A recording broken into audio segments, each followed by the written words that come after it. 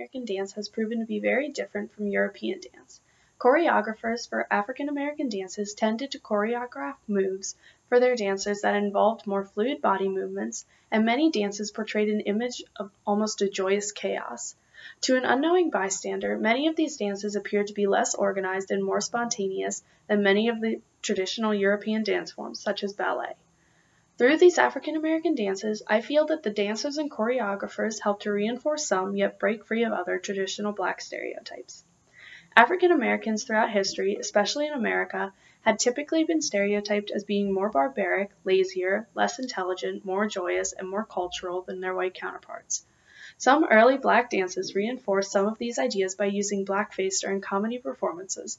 However, by the 1900s, many of the Black dancers and choreographers began working to abolish these stereotypes.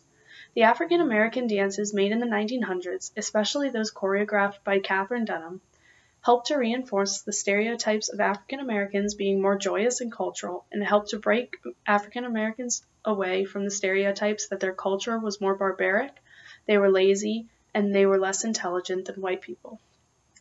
Katherine Dunham choreographed many dances that used traditional beats and movements that showed off the joyous cultures that are normally associated with Black communities.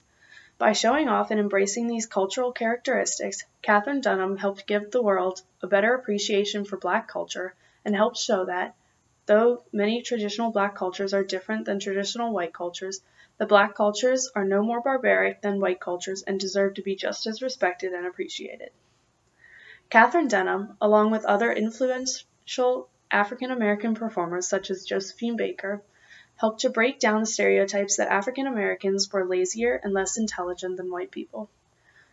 Dunham especially proved this by becoming influential in many different areas, including anthropology, dance, choreography, philanthropy, and songwriting.